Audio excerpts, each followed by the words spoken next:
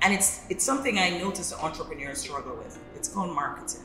I'm no marketing expert, but social media is one part of marketing. That's one way to get your message out there. But what I think the agencies probably are not mastering is that art, the art of marketing, the art of saying, here we are, this is what we do. This is our mission. This is what we're trying to do. We want economic development and this is how we're going to do it.